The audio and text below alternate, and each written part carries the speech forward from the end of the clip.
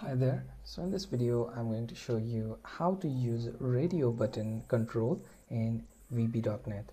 So go to view menu, click on toolbox, and you will find radio button toolbox control.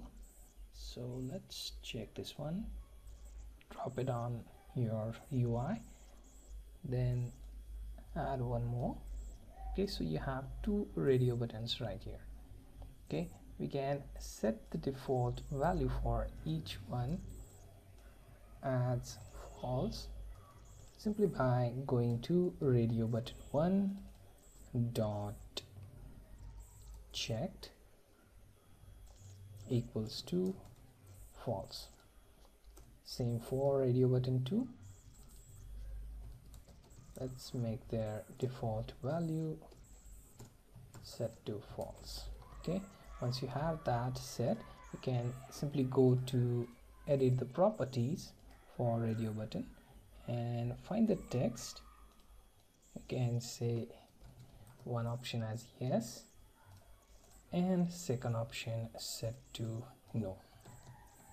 Okay, now you have these two options. If you use conditional logic and perform some operation like selecting yes or no, will bring up some message box or pop-up box for the user.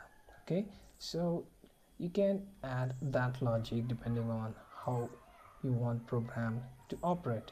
So for the basic, let's run this program and check out how it works. So by default it is selected to one of the options. So far it is yes, so we have to disable that. So this was our short video on how to use radio button control in VB.NET Windows Form application.